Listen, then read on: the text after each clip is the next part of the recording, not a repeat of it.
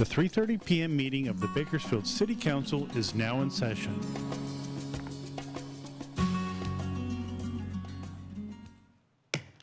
Good afternoon. It's my pleasure to call to order the 3:30 special City Council meeting of August 31st, 2022. Madam Clerk, please call the roll. Mayor Go. Here. Vice Mayor Weir. Here. Councilmember Arias. Councilmember Gonzalez. Councilmember Smith. I am here. Councilmember Freeman. Councilmember Gray. Here. And Councilmember Parlier. Thank you. In keeping with Council's resolution, the public statements portion is now divided into two periods.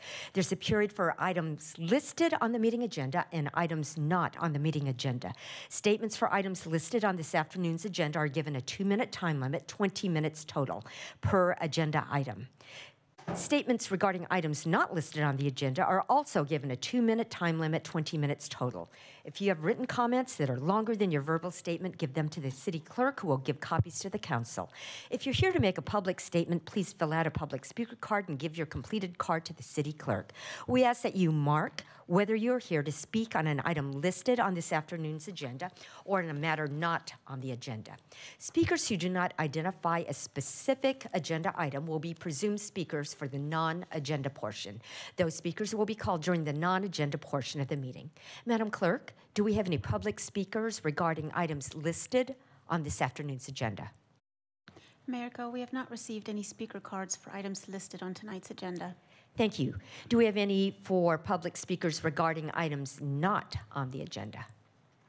Mayor Go, we also have not received any speaker cards for items not listed on tonight's agenda. Thank you. Next item, please. Item 3A, Reports, Annual Update Economic Development Strategic Plan. Thank you. Mr. Clegg. Yeah, good afternoon, Mayor and Council. We're happy to provide for you a report on progress towards our Economic Development Strategic Plan. This marks close to 1 year since the Council adopted our Economic Development Strategic Plan, and there is a robust level of detail in this plan. We're not going to hit every one of those details, but try and provide a summary that shows good groundwork that's been laid and good progress that's been made towards our 17 goal areas, which just by that number, you know, it's a pretty long plan. And so our Economic and Community Development Director, Paul Saldana, will walk through that with you, again, at a summary level, but we're happy to dig into questions on key areas. Good afternoon. Good afternoon. Thank you, Mayor, members of the council. It's a pleasure to be with you a year later in terms of providing you this update on our Economic Development Strategic Plan.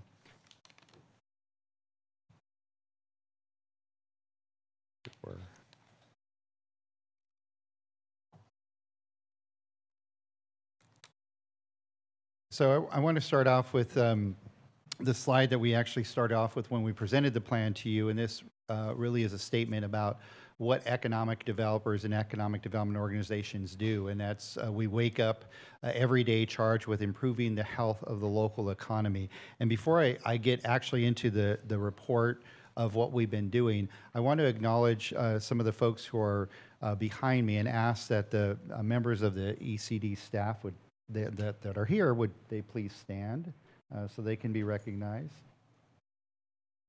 The work that I'm going to describe today, many of these folks have been involved in the design and the implementation of that, and I wanted to acknowledge that at the front end of the of our presentation.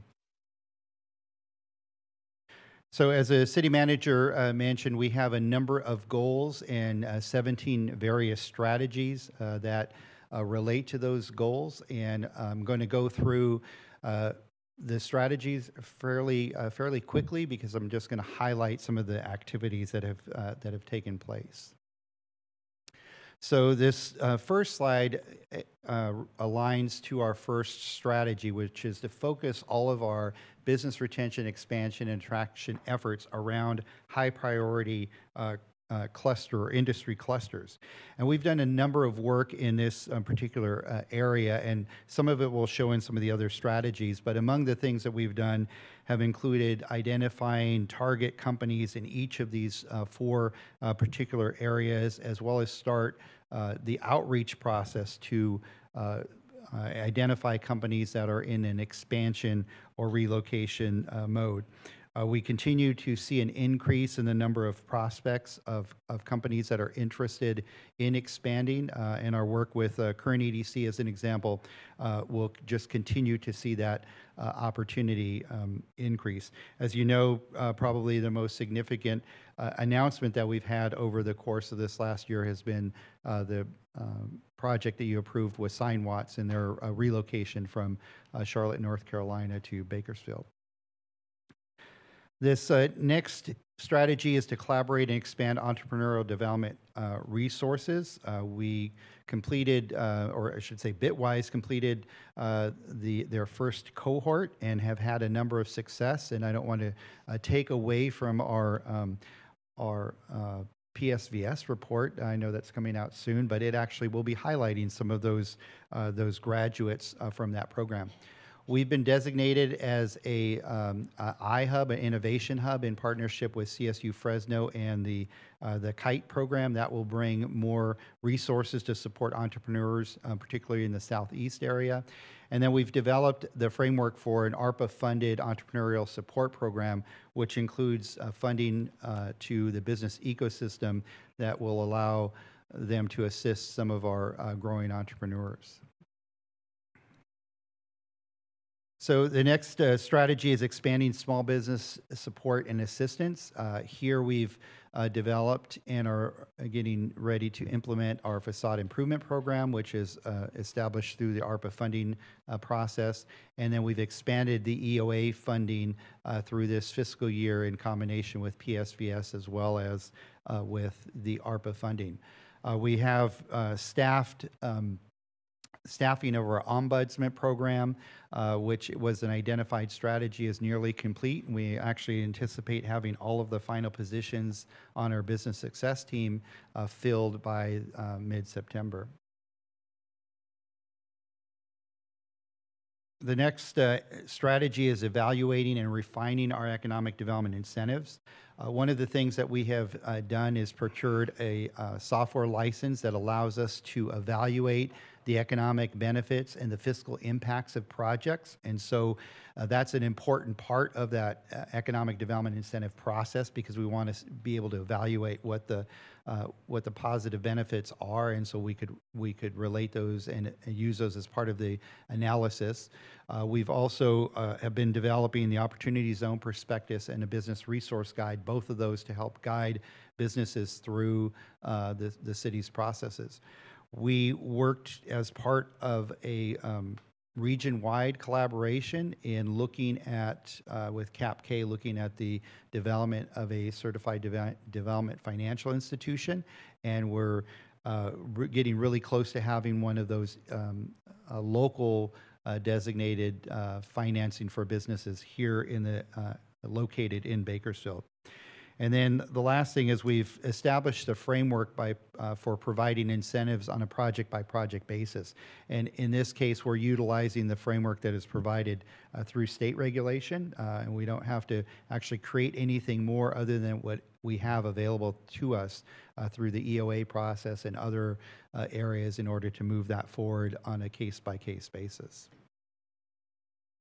The next strategy is launching awareness building through an economic development marketing program. pickbakersfield.us continues to serve as that landing page for economic development and provides all of the necessary information for the site selection process. We have procured a database of targeted businesses, and which also provides us the opportunity to use artificial intelligence to determine what industries, not only what industry activity is taking place, but what specific businesses might be positioned to grow and to expand. We've performed some outreach to targeted firms, but more importantly, in this fiscal year, We are currently in the process of negotiating agreements with two organizations that will provide direct market outreach for the city of Bakersfield in different markets and different industry segments. So this will extend the work that we do here locally by providing an external marketing reach. And then, as I mentioned, we've had increased coordination and work with Kern EDC. Next strategy is enhancing our interface with education and workforce development partners. For this strategy, we've actually been meeting regularly with CSU Bakersfield and Kern Community College District staff to talk about and to coordinate our economic development and our workforce development and education initiatives. And through this has developed a number of different partnerships and opportunities, some of which I'll share in some of the other strategies. We've been able to provide support for both CSUB and KCCD on grants and program initiatives that they're doing using our economic development strategy to align with that. And then we've also been engaged in collaboration beyond the borders of Kern County with UC Merced, with CSU Fresno, and with Arizona State University on a variety of very specific initiatives that would bring value to some of the strategies that we have in our economic development strategic plan. The next strategy is to elevate our reputation for being business development friendly. And our goal there, of course, is to be the most business friendly city in California. We've assisted a number of businesses with their expansion and location projects. We've worked with a number of local developers. Internally, we have regular meetings between the various departments to address some of the business success opportunities and some of the challenges that businesses are facing with their expansion or their development plans. And I think a big key to our friendliness, it will be, or is, I should say, since it's now live, is the Evolve software, which allows for electronic permitting process through DS and the other various departments. The next strategy is to coordinate with regional partners on a variety of different areas. We've worked with our regional partners to complete the countywide economic development strategy, which is a precursor to various federal funding opportunities. We were involved in the coalition to ensure that Kern County was maintained as its own economic development region that's designated by the state, and this happens to come with some direct attention from some programs such as the Community Economic Resilience Fund. We've led countywide efforts on the development of community resilience through the Microgrid Initiative, and that the Department of Energy's designation for a partnership that I'll talk about in a minute, that one is one of those ones where we're actually leading that out on a region-wide basis. And then the most recent thing we're involved in is with a public and private group that is going after a $1 billion grant for direct air capture projects here in Kern County. This next area is to pursue external funding sources. We've had some good luck in this area over this last year. We received a $500,000 Brownfields grant through the federal EDA. The $10,000 iHub grant through the department or through the state GoBiz office. As I mentioned, the Community Leaps technical assistance. It's not dollars, but technical assistance that is helping with microgrid development. We've got a pending application in for $29 million with Transformative Climate Communities. We are competing for $500,000 for an agrivoltaics grant in partnership with ASU and UC Merced, and the SURF planning grant, which we have our EDSP written into as part of the implementation, is pending review by the state.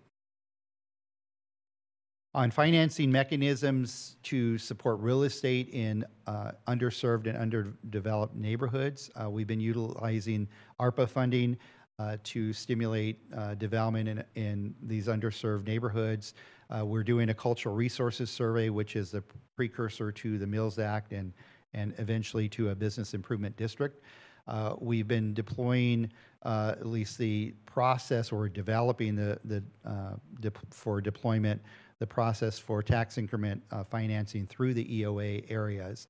And then lastly, creating a process for the use of reimbursement agreements and other creative forms of financing to promote development in these targeted areas. And then another strategy is really a quality of place initiative. The general plan process will actually contribute a lot to this conversation.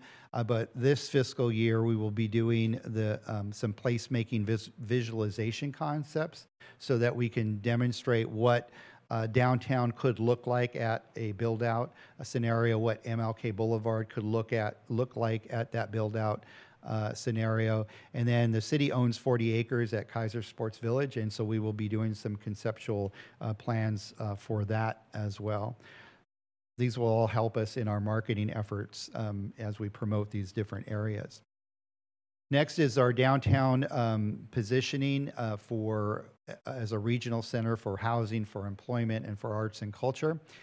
We have an agreement coming forth to meet our housing or develop a strategy for meeting our housing goal for the downtown area, and that includes inventorying those opportunities. We have a property inventory of targeted redevelopment sites that we would like to see redeveloped in one form or another. We have a variety of mixed-use projects that have been proposed, including the former Greyhound building and another project on I Street. We've been recently having conversations with KCCD on repurposing their district properties, and their actually district board a couple weeks ago agreed to look at the highest and best use for that property, which is a nice move towards that direction. And then here in the next couple months, we'll be advancing a proposal for the development of the PQ property that the city owns. The next area of revitalization in our strategy is Southeast Bakersfield.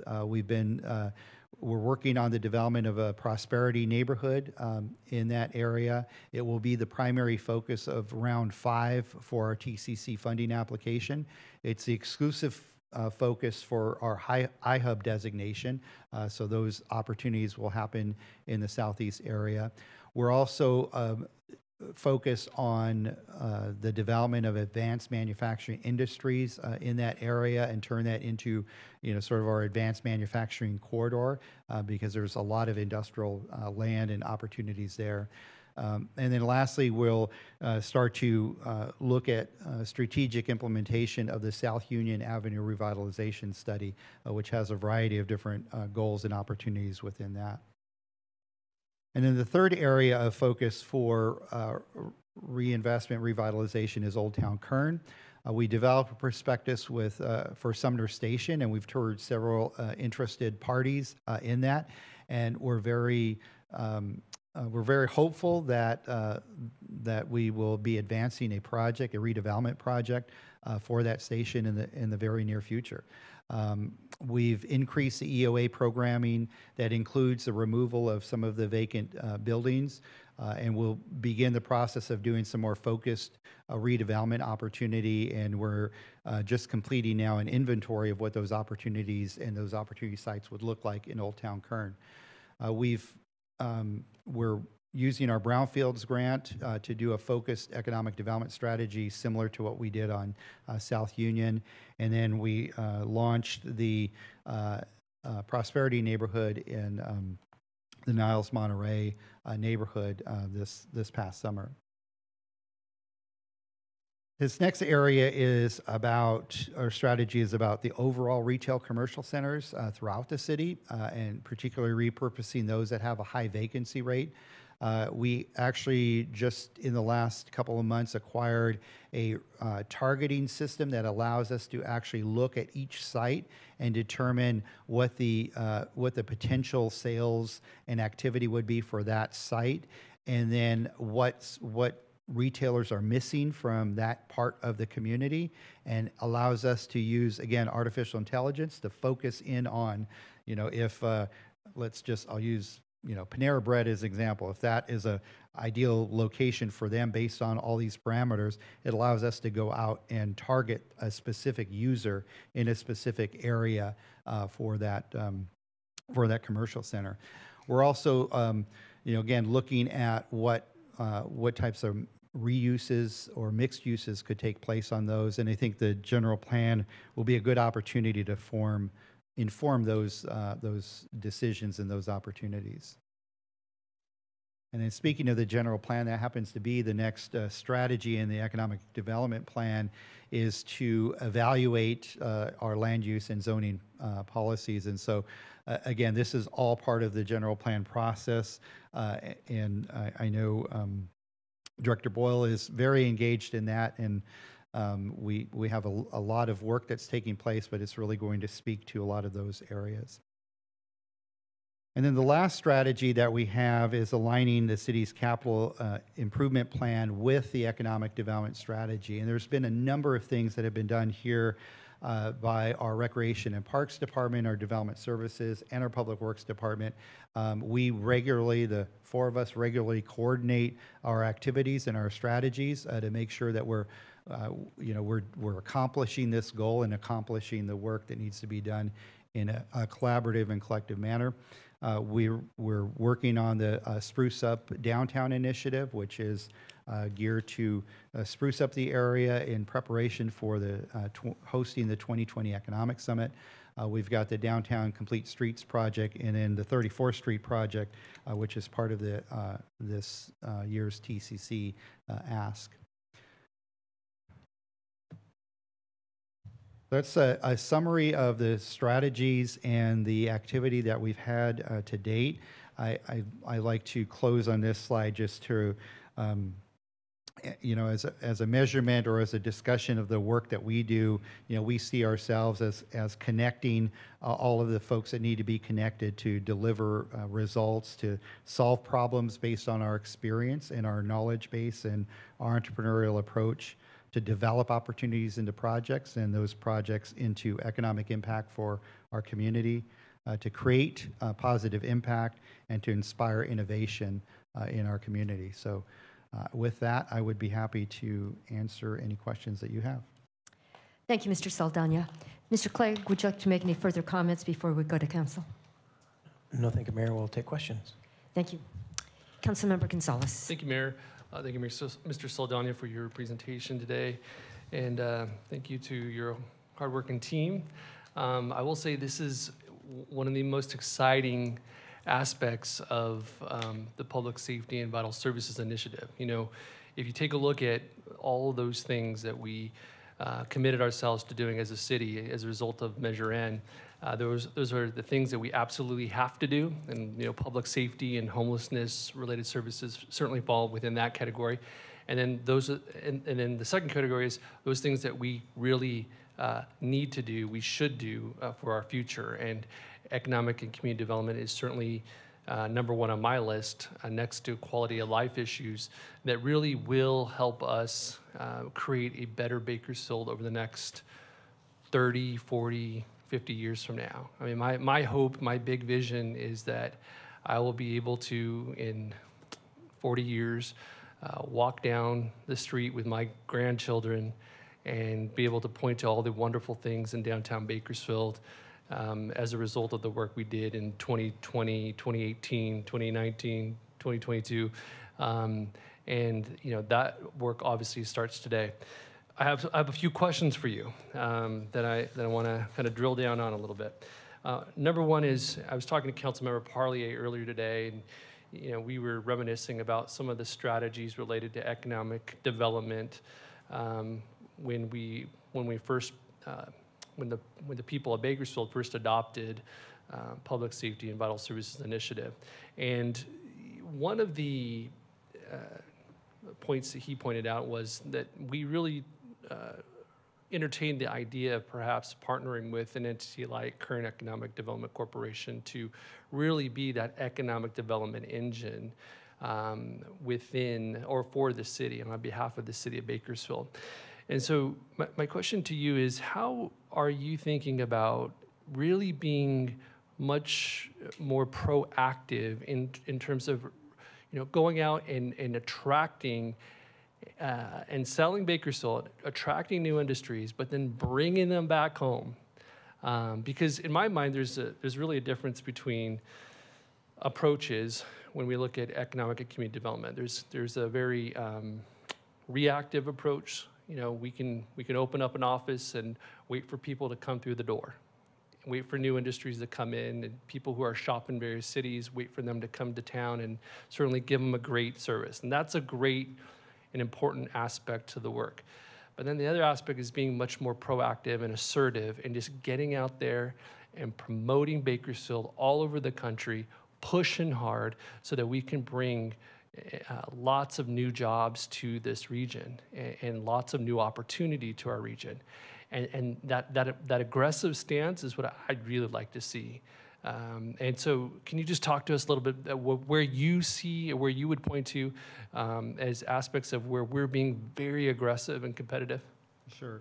I will, excuse me, say that part of this year and part of the presentation, we've been putting a lot of the tools and the things that we need in place in order to do that. My approach to economic development and to particularly to business recruitment is to convince you that you need a location in Bakersfield before you even have decided you need a new location.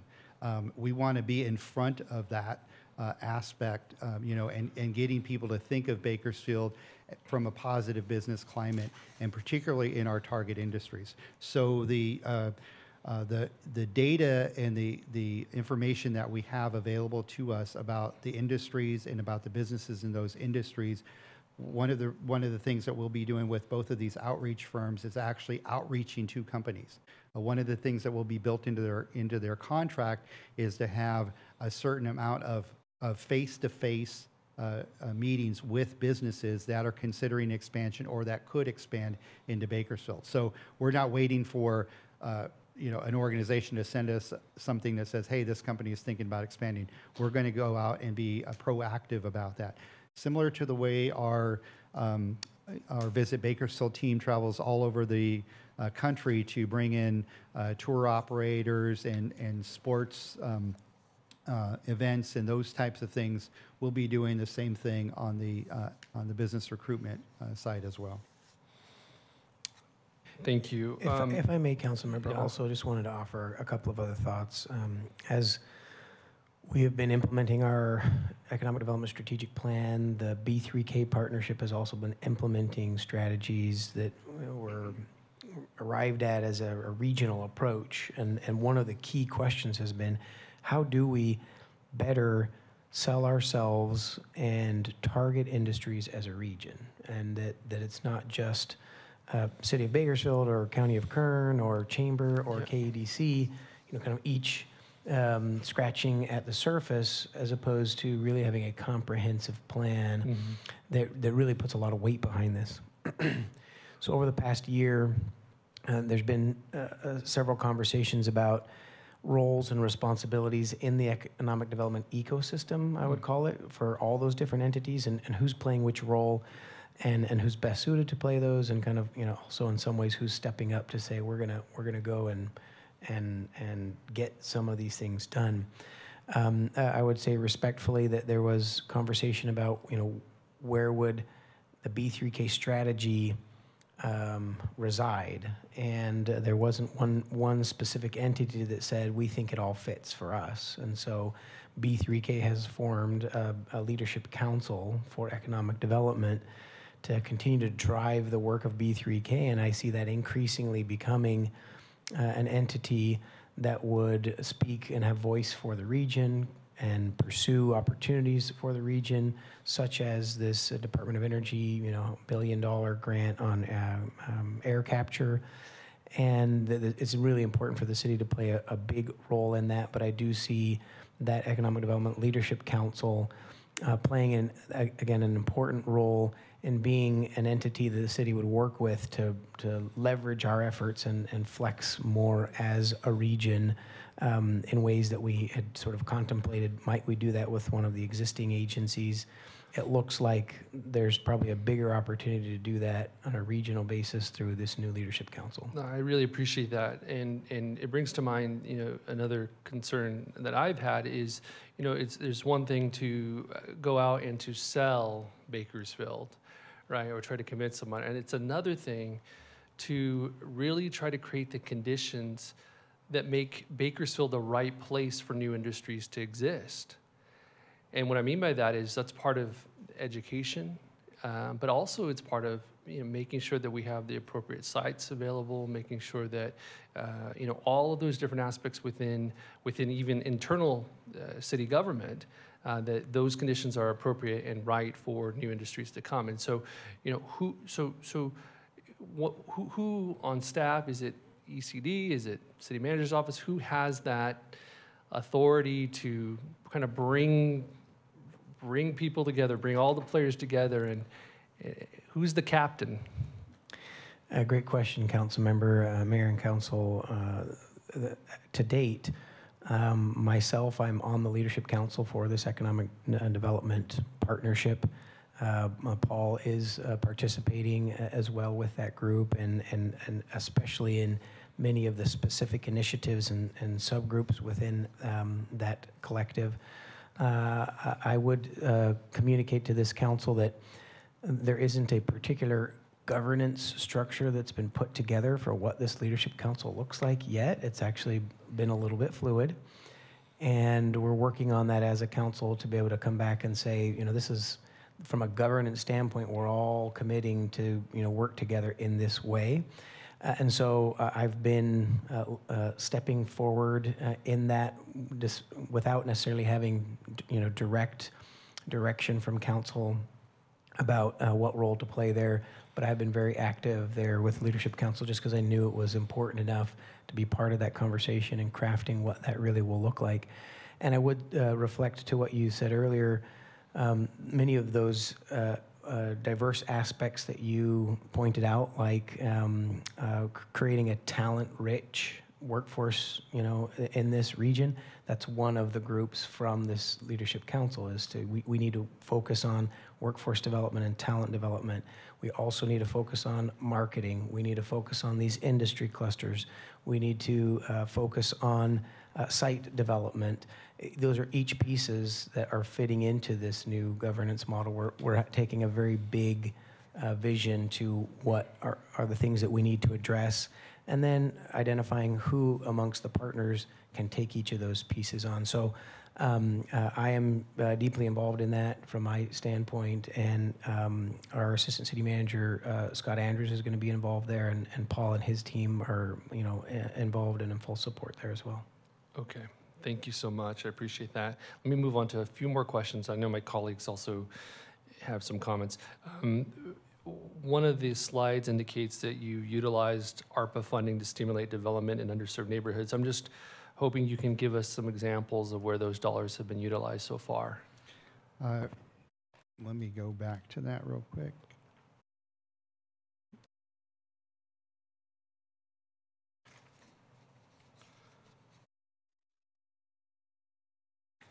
I think in terms of the actual ARPA dollars, most of those have not, I don't think we've programmed anything specific for that yet. We have been using some of the community revitalization and the set aside that we have through PSVS for that. I believe that, and I'll look at this slide here real quick, that we said that they were being programmed. Okay. Okay, great. Looking forward to learning more of how we do that. And then finally, we read here that the city's interfacing with education and workforce development partners, which I think is fantastic for things we just mentioned. My question is, how are we being really strategic to address those individuals who are living in disadvantaged neighborhoods and working towards our strategy and something that we've communicated on the dais, some of us have at least, to really move people out of poverty in the city of Bakersfield? So we've been taking a very purposeful approach to that, particularly as it relates to the grants and the other opportunities that we've been seeking. So as an example, the iHub designation that we received in partnership with CSU Fresno, we specifically designated Southeast Bakersfield as the target area for where that the training and the employment opportunities would come from. And so we've done that. We've also, in every element that we've worked on, for example, the microgrid project that we're working on through the Community Leaps process, well, it's a region-wide process. Our focus has been on how do we deploy those opportunities in the Southeast area. Mm-hmm. So we've been very specific and very targeted about where those take place. And then in the same manner, we've also advocated with our education workforce development partners similar strategies to make sure that they recognize that those that those areas are ones that we want as a city prioritized for those types of opportunities. Okay, great. Thank you so much. Thank you, Councilmember Gonzalez. Vice Mayor. Thank you, Mayor. It looks like you've been busy, and it looks like you're going to be busy the rest of your life at this point.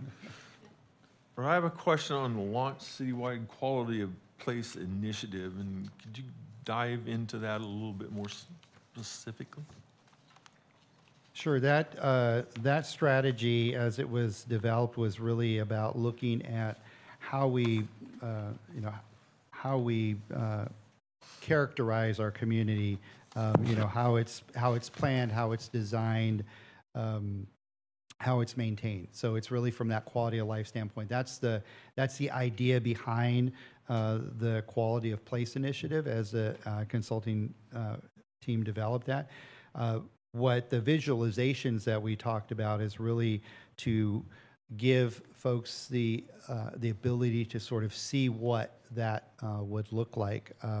And I know we, as an example, on the downtown area, the city manager shared a visualization from our sister city, Buchon, and it would be that type of presentation that we're able to show folks that want to invest or that we'd like to see invest, what that would look like, what that investment would look like in the downtown area or in some of these other targeted areas. Is it only targeted areas? Because it seems like to me that maybe Mesa Marine Sports Complex might tie into this very well, and City Lights that's coming forward would be another fine example of that. Well, am I correct? Or yeah, we have no limitation on where we okay, on where well, we do I'd that. like to have those included, okay. Please. Thank you. Thank you, Vice Mayor. Councilmember Smith. Thank you, Mayor. I just would like to reinforce that PSVS is public safety and vital services, and the best thing we can do for public safety is to create jobs and economic development. So it really does tie in, and I appreciate the work. I kind of remember a year ago that you had a list of things to check off for the first year. 3rd-year goals, 5-year goals. Do we have that? Am I correct?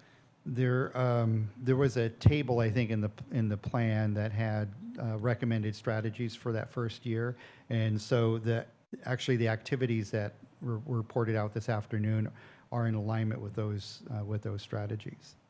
Yeah. Okay, if you could send that back out to me, what we looked at last year, just to refresh me, I would appreciate it. Thank you. Thank you, Councilmember Smith. Councilmember Arias.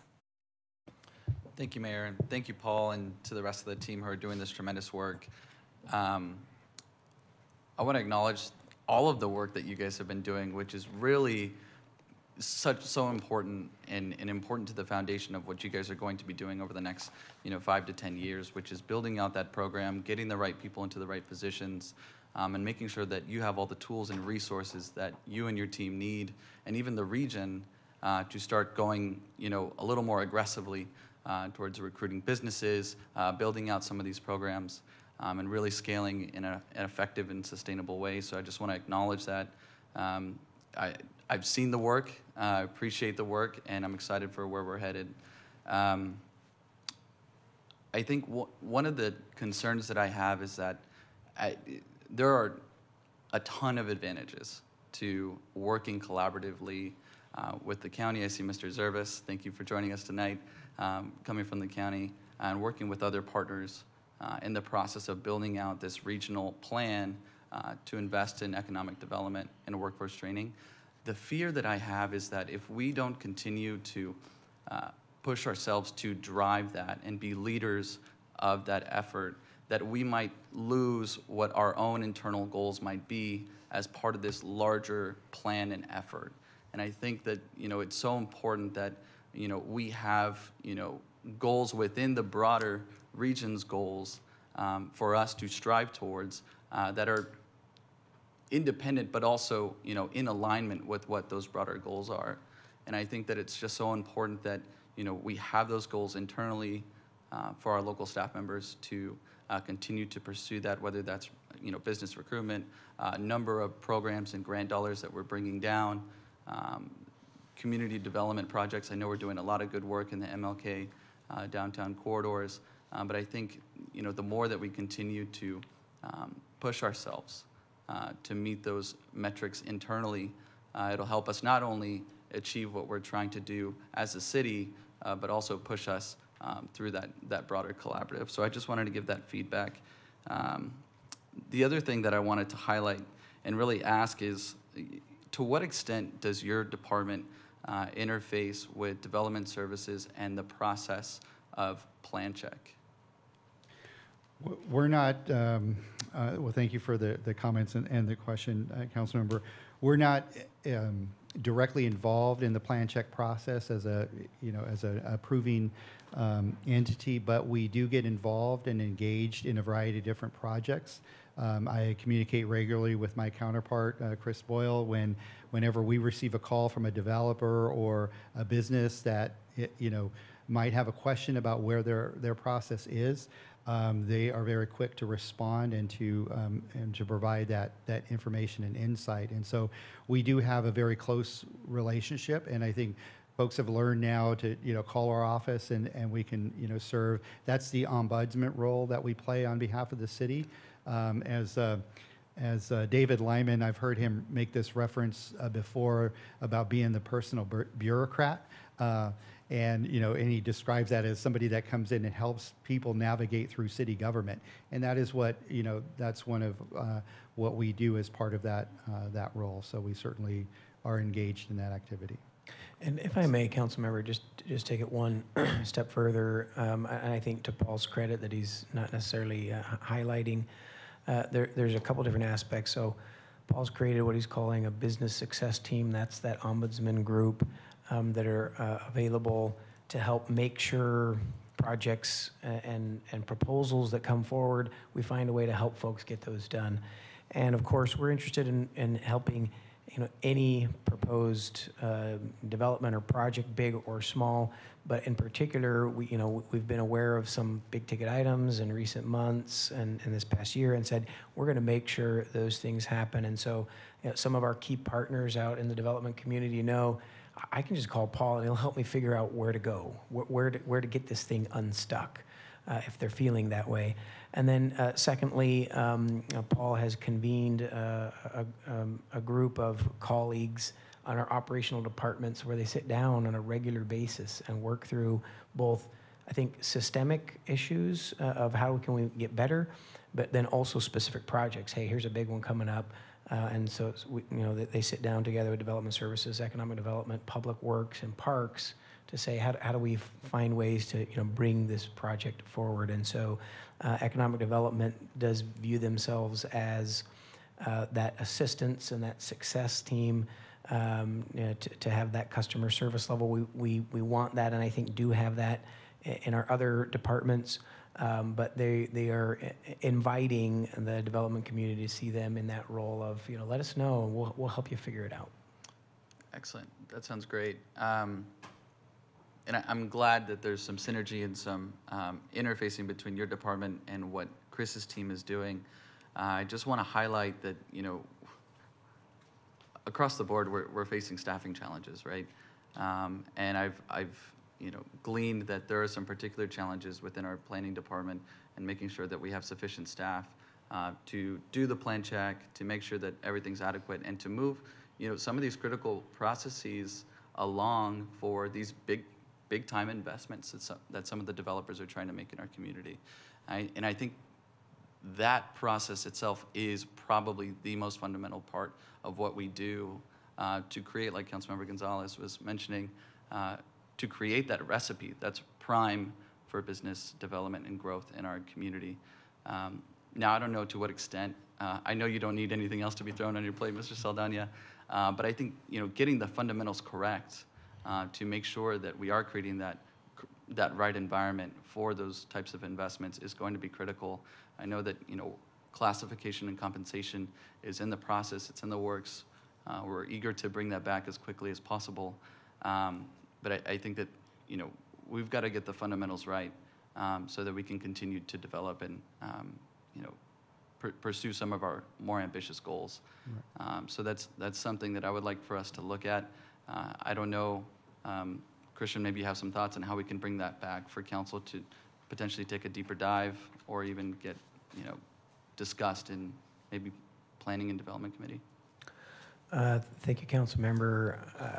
We do have an acute challenge right now in our plan review process. Our Development Services Director and Gary Hallen in my office have been putting their heads together, to make sure we build our capacity to make sure we can move those reviews through on a timely basis. I would say, today we don't have something ready to share and present, but in the very near future, I would actually expect to see, because of the urgency to move on this, on a council agenda, some items that would add some outside third-party capacity to help us in that realm, and would suggest that we move expedited in that way and come directly back to council if it does mean contracting for some of those services. We're making some internal shifts currently to make sure that we're balancing workloads and getting to all of those reviews. But it is a stretch on the team, and so I would suggest we'll come back with our action plan in the form of immediate action for council determination to bring some contract resources in. Fantastic, sounds good. Thank you. If I can just add to an earlier comment, just to provide some clarity. To give you an example, and I think I mentioned this, we made sure that the SURF application to the state had written into it the City of Bakersfield Economic Development Strategic Plan alongside of the B3K and the County Comprehensive Economic Development Strategy. We wanted to make sure that we were well positioned for the projects in the City of Bakersfield to be considered and part of that overall region-wide plan. And if I may make a correction to the presentation in response to Councilmember Gonzalez's question, that line item should have said utilization of PSVS and other funding like ARPA. So I apologize for that, but I wanted to make that correction. Thank you, Councilmember Arias. We have a rare opportunity with the California Summit coming, and then in addition, the two-day pre-summit institute coming here to highlight our region, to highlight Bakersfield. So we look forward to taking full advantage. I've heard some of the people who are coming, and we have leaders coming from all over the state. So let's do our very, very best to highlight our community. Thank you for all your efforts. Thank you. Motion. Next motion, please. Motion to receive and file. You have a motion. Please cast your votes.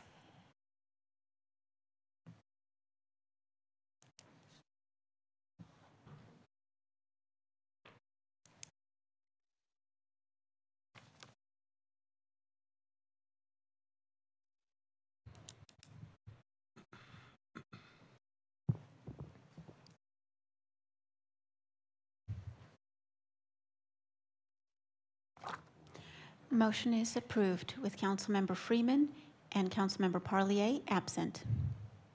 Thank you. Next item, please. Reports item 3B, citywide high-speed internet. Thank you. Mr. Clegg?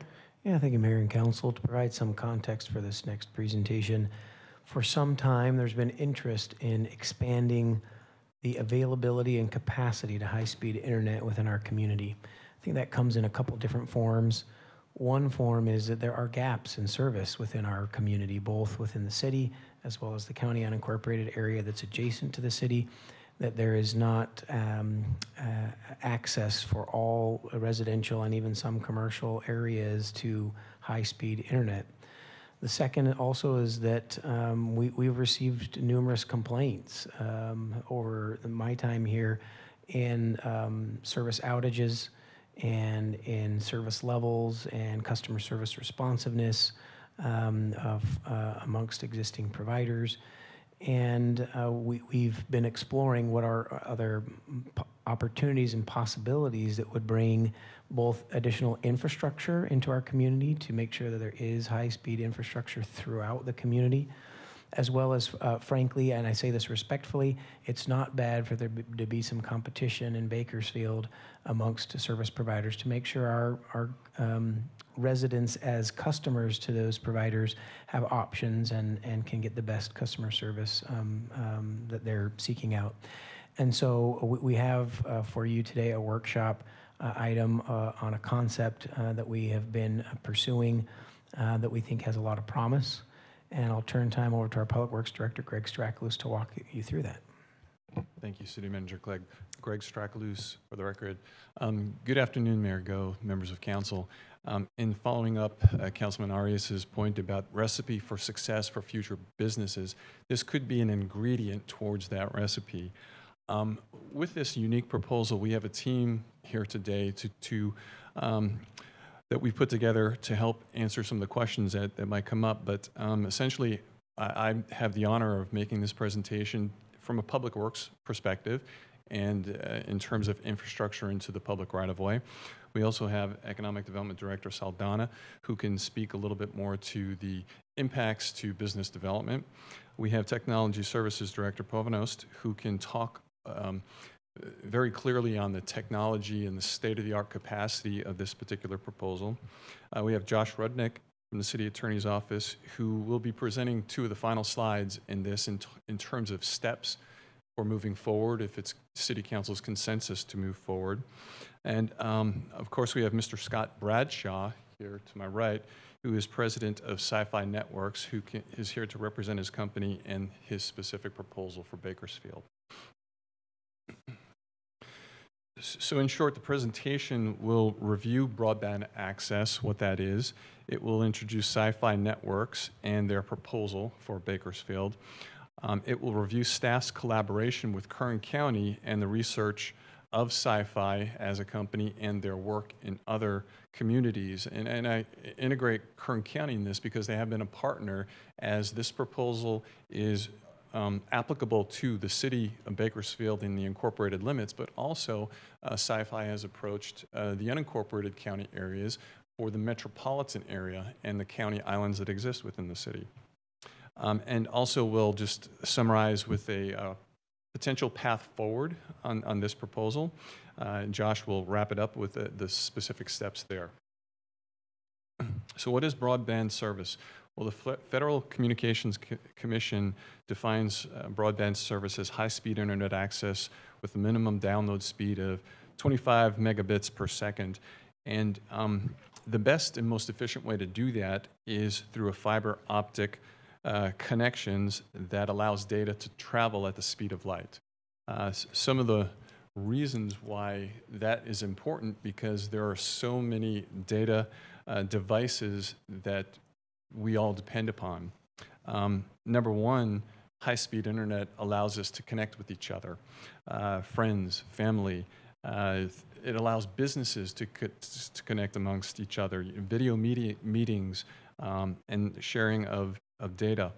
It's access to information at a moment's notice. So You'll see some of the photos up here. You'll see some medical devices where folks are wearing these medical devices, and it allows real-time data to flow from the person to a medical facility or doctor, and it will send warnings or alerts to either medical officials or the individual. You'll see a photo here, an autonomous truck or freight, which would rely on data in terms of high-speed access to data.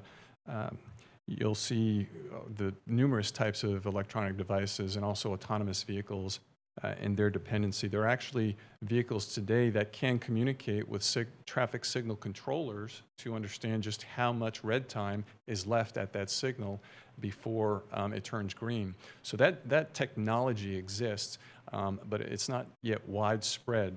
But high-speed internet and broadband service will help facilitate a lot of those data solutions. In terms of how broadband connectivity exists, the center photo here is of a project where they're doing a directional drill or jack and bore to install conduit within the roadway. This is actually a step up to open trench method of installation, which is probably the most labor-intensive and costly approach. This is a step towards improving that technology from the construction aspect. You see small cell towers that exist, and they rely on high-speed fiber optic. They allow our connected devices to communicate. There are also satellite opportunities where high-speed data can flow over satellites. Now, that sometimes weather can play a factor in the reliability of that type of service. So one of the most reliable ways to provide broadband access is through fiber optic network. So a little bit about SiFi. What is SiFi Networks? It's a company that funds, builds, and maintains community-wide fiber optic networks across the city and the United States. If we look specifically in California, you see 11 California fiber city locations that are working with SiFi, but that's now up to 12. There was a recent addition to that. The city of Bakersfield would be the largest area, the largest fiber city network that SiFi has approached to date, which means that SiFi's private investment in the infrastructure would be an enormous investment. And I say private investment, right? Because this particular proposal requires no public funding for this, which is unique. And I'll get a little bit more into that in upcoming slides. A connected community. So in terms of SiFi Networks, and I'll call it their mission and goals, they do want to connect community with high-speed fiber. They do want to do it in such a way where they're using state-of-the-art technology, and they're installing that technology with state-of-the-art construction techniques. They want to provide a resilient and sustainable infrastructure. And all of these things kind of weave pretty well into some of the overarching goals of the city. To the next slide. So let me talk a little bit about their business model. Essentially, SiFi provides the funding and maintains the fiber network, the infrastructure that serves that can serve each and every premises within the city. So they'll pass by every single resident and business, which means they're working on both sides of the street. Their infrastructure is on both sides of the street, and they provide that redundant system. SiFi creates a level playing field by which the operating the network and wholesaling access to internet service providers who wish to provide residential and business services in the community. So they're providing the backbone infrastructure, and then an internet service provider comes in to essentially light the fiber up. ISPs will continue to focus and provide services within the city. So really, Summit Broadband, AT&T, and those other service providers will continue to exist. This is just another company competing with the community's internet access. So again, Sci-Fi will own the backbone infrastructure and maintain that infrastructure and repair it if and when it gets damaged. Residents and businesses will have the option to remain with their current internet service provider or seek subscriptions with providers who have leased fiber from Sci-Fi Open Access. Existing internet service providers will continue to operate.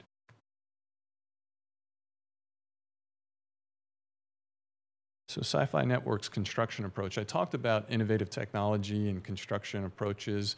Again, the picture on the left is a directional drill jack and bore operation, which requires you to still open up the street.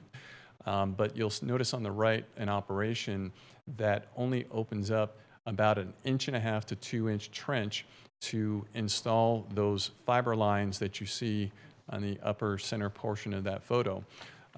Those are conduits actually, and the fiber is blown through those conduits to establish the fiber network. This approach moves rapidly, more rapidly than a jack and bore. You'll see the 200 to 300 linear feet per day at a cost of $20 to $40 per linear foot, where micro-trenching goes much quicker at a much cheaper price. I will say that the city of Bakersfield has 1,300 centerline miles within the city, working on both sides of the streets. That's 2,300 linear feet, and 2,300 linear miles to install this. And so that is a significant investment of construction resources. So the proposed coverage areas for the city of Bakersfield, you'll notice that in the yellowish color there. Those are the incorporated city limits. It doesn't exempt anyone.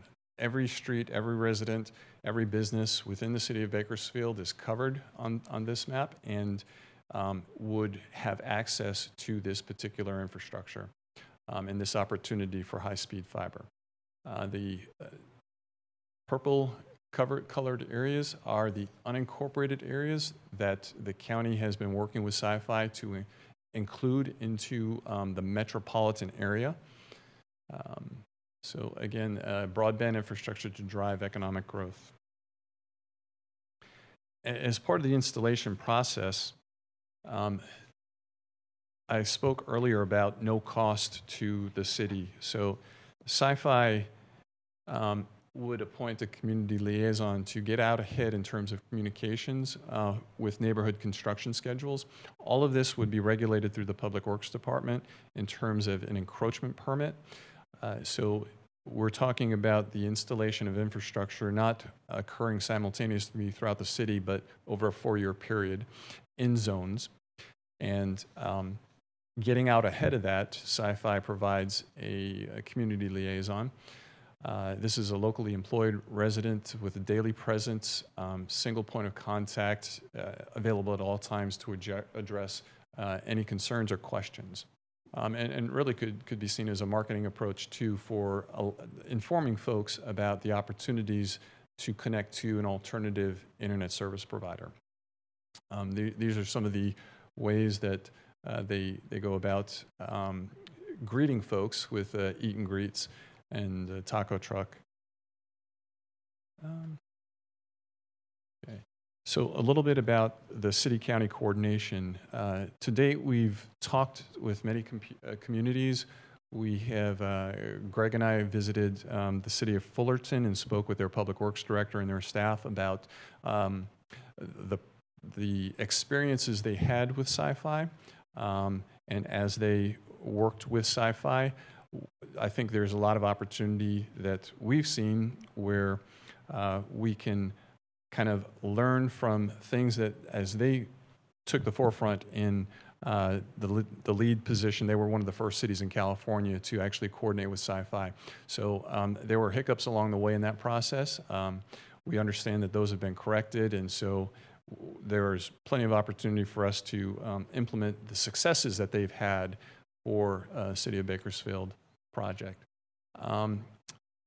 We've researched micro-trenching standards, and again, this is a new type of construction technique. We are working with staff now on developing specific standards for anybody who wants to come in and microtrench. We've discussed potential approach or path forward with the city attorney's office, and you'll hear about that in the next couple of slides. And Kern County has presented the Sci-Fi Networks proposal to the Board of County Commissioners on their August 23rd meeting, and I understand that went well as well.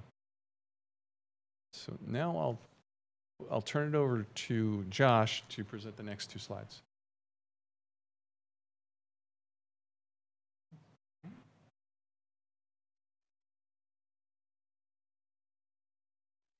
Okay. Good evening, Mayor, City Council. So what is this, what contract are we going to use, or what is this going to look like for the City of Bakersfield? We would use a license agreement that the other cities that we have the benefit of looking at and researching and comparing and picking the best clauses out of. And the license is going to be a non-exclusive use of the right-of-way so that Sci-Fi can then install and maintain and operate the fiber optic network in our system, in our city, at no cost to the city. And the city will enter into other licensing agreements, separate ones, and with some fees for additional Sci-Fi facilities. Because part of running the fiber optic network throughout the city, you're going to have these other hubs that help move that network along. And so these, they're called shelters. And some of those shelters might be housed on city property and some may not. Now, so we've talked about the license. The term of the agreement, most of the cities and counties that have entered into contracts with Sci-Fi it's an initial 30-year term with an up to optional 30-year renewals. So these are long-term investments, long-term licenses. And if the system is abandoned, then the city would have the right, would become property of the city, and then we would own that system.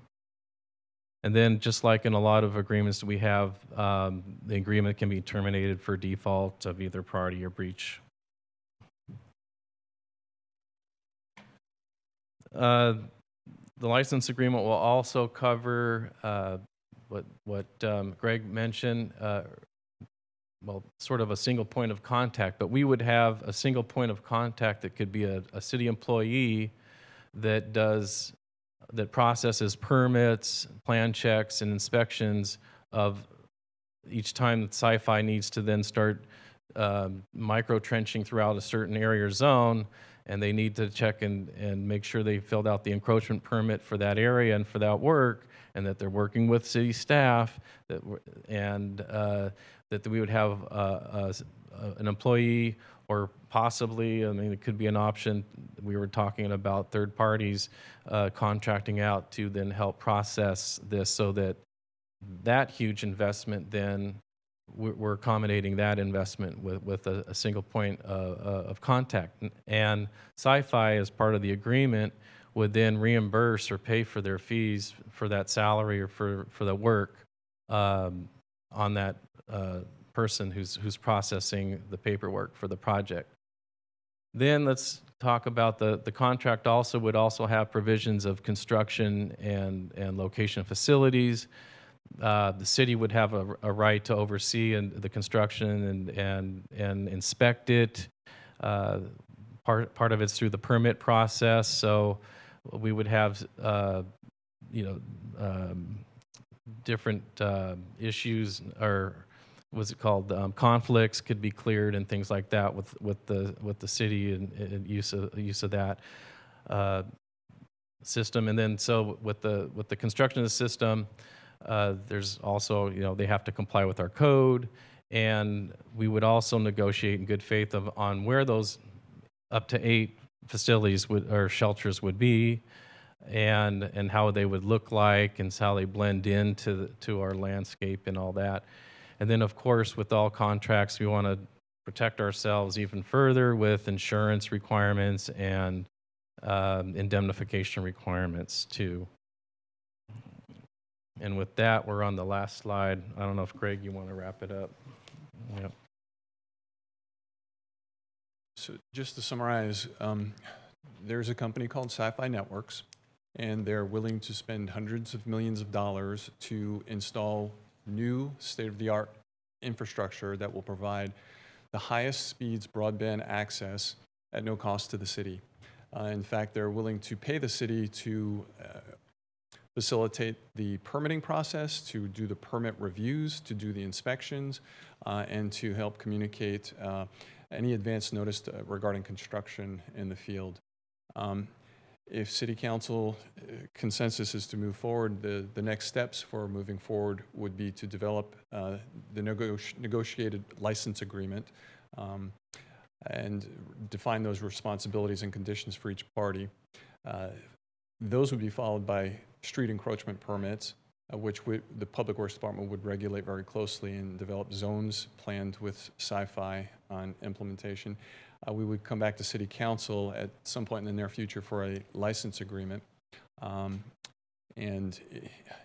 So it's staff's recommendation that City Council consider the proposal before it and provide staff direction in moving forward with this proposal.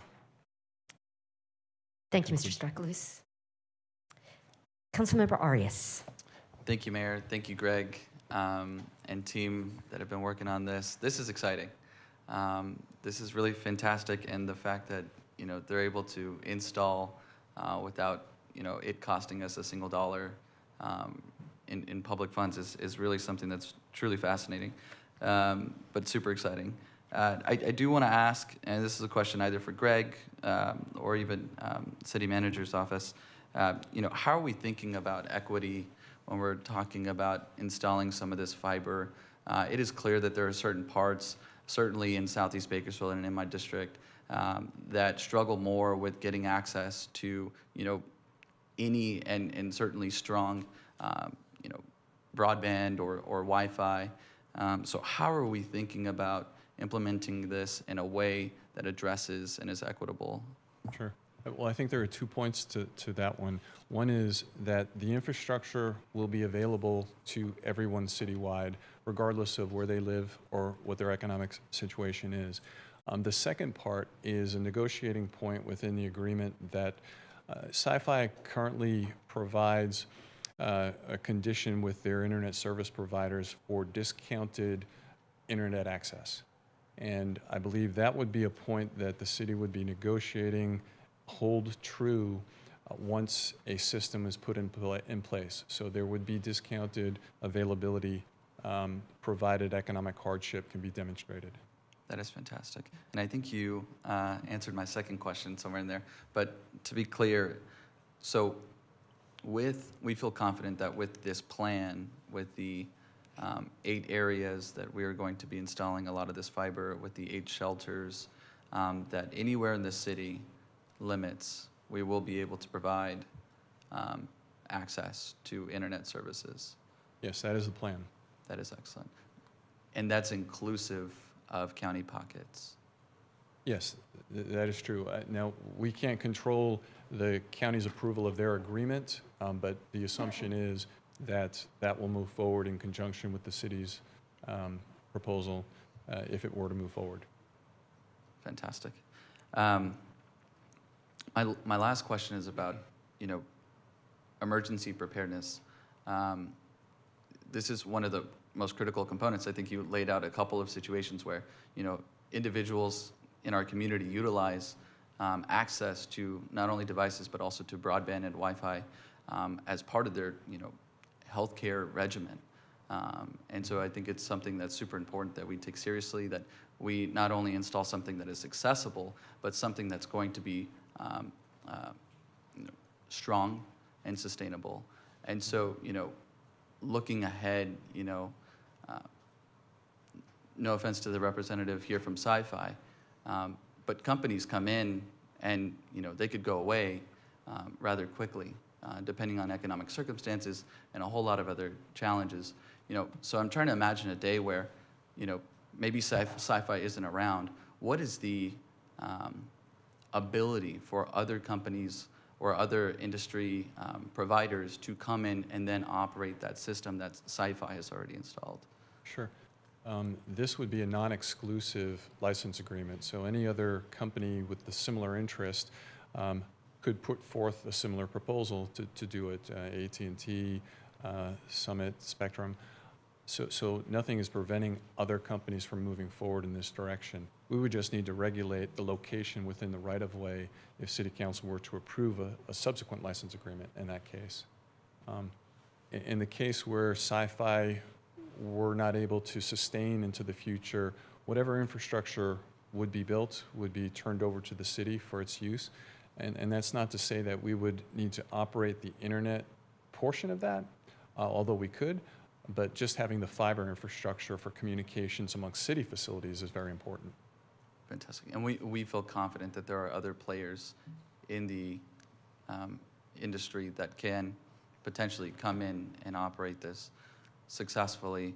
I ask this because there are certain other systems that are very unique to a particular company, right? Where, you know, the company maybe goes away, they've built a particular system that nobody else knows how to use. And so I just want to make sure that, you know, this is something that, you know, other folks may be able to come in and operate in the future, should that be the case. Yes, I do believe the technology is common in the industry. Great, thank you. Thank you, Councilmember Arias. Councilmember Smith. Thank you, Mayor. I agree this is exciting and something that I tried to get done 6 years or so ago. And there was problem with and Josh, I don't know if you remember or not, the city attorney, the city's position was that somehow if this fell apart, then the city would become responsible for, I don't know if they sold bonds or what it was in order to finance it. But at that time, it seemed to be a risk. Do you remember that, Josh, at all?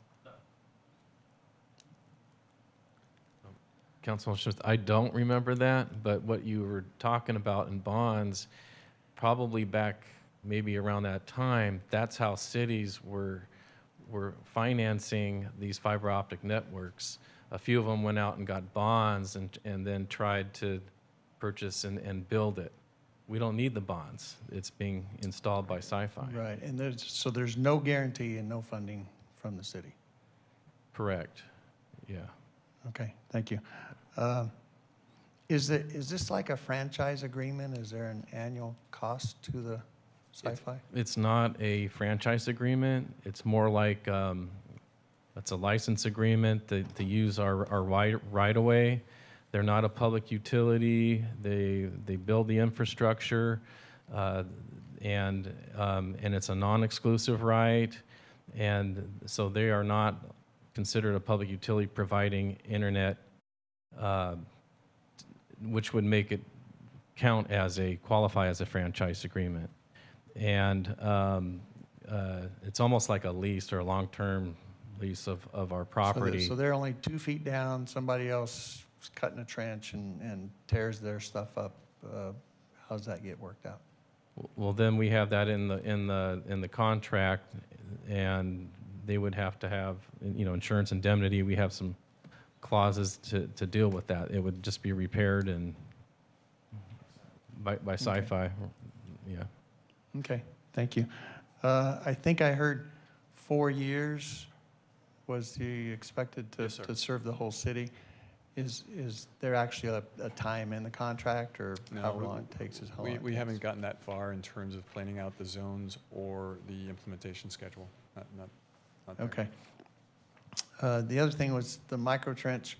From the pictures and what I understand, it sits right at the edge of the lip of gutter. And as a bicycle advocate and rider, that is a critical spot. And if that is not repaired properly, it's a very dangerous spot. And so, you know, whatever we can do in the agreement to make sure that is a good, smooth transition would be appreciated. Understood. Thank you. Thank you, Councilmember Smith. Vice Mayor. Thank you, Mayor. I just had one question. So they're going to be working on this for 4 years. Are any Bakersfield workers going to be participating in this, or are they bringing in their own crews? Well, if I could defer that question to Mr. Bradshaw specifically? Mayor?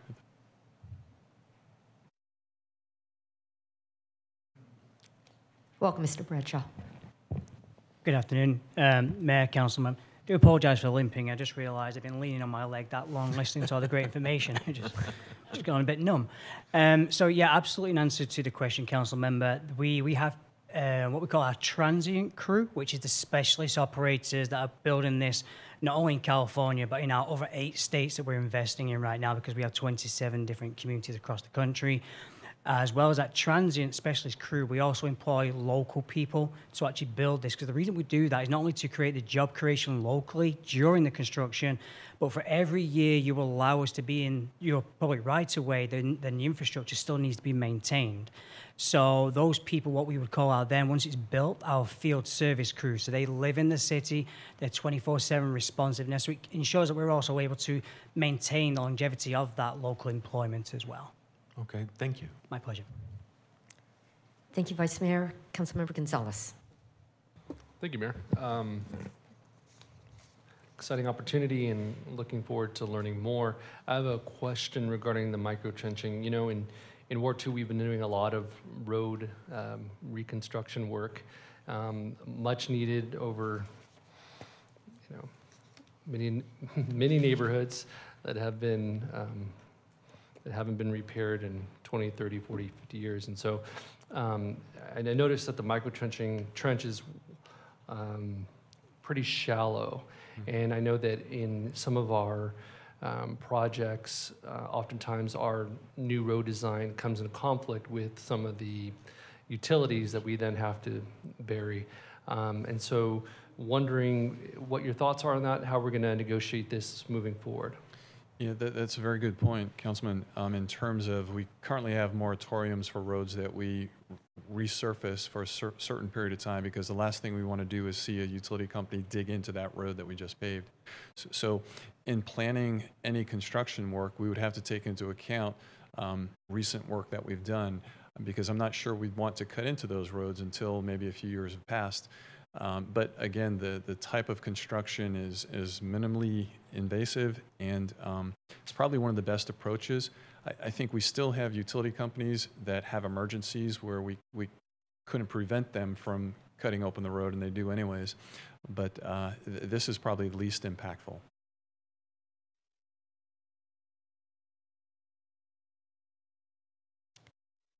Anything else, Councilmember? Thank you. Motion? Okay, what kind of motion do we want? Receive and file for sure. Yeah, Councilmember or Vice Mayor, I appreciate that question, because one of the slides does indicate that if there's some council consensus to bring this back forward, that we could, you know, prepare that. We did not agendize this item as a voting item, and so I think that the motion would just be to receive and file. But based on the feedback that I've heard from tonight, and I would just ask for, if there's a different direction from council, if you could provide it now.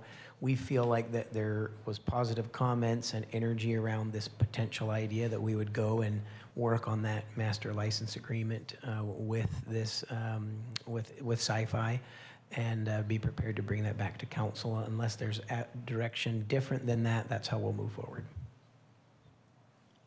Motion to receive and file. You have a motion, please cast your votes. Well, Mr. Zervis, you got off really easy last week with the council, with your board. No questions whatsoever. We're really engaged. Thanks for being here. Motion is approved with Councilmember Freeman and Councilmember Parlier absent. Thank you. And with that, we have completed our agenda. We stand adjourned at 4:58. And we'll start our 5:15 shortly. Thank you for being here.